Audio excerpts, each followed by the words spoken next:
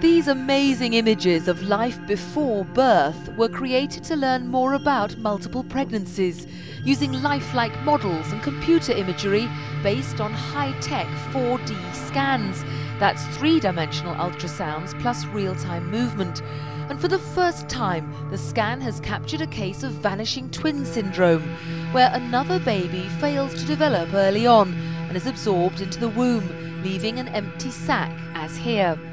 Far from being rare, doctors estimate that 1 in 8 of us had a twin who died in the womb, and usually neither the mother nor the surviving twin is aware of it, a phenomenon which researcher Althea Hayton says can leave an inexplicable sense of loss. It just stands to reason that if you began your existence in the company of another little tiny person, just at the moment when your brain began to develop and you began to develop some kind of awareness, however vague, if something else was there, that would be part of your idea of the way things are. And I've had adults in their 60s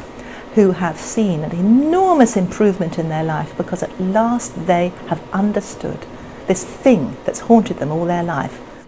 In exploring vanishing twin syndrome, Channel 4's Miracles in the Womb programme suggests a startling theory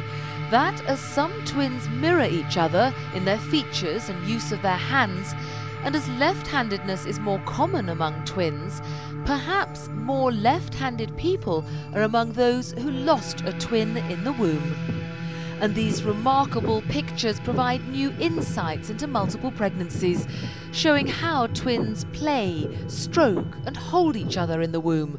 helping explain why so often those who do survive this journey together have such a strong bond in their lives after birth. Sue Saville, ITV News.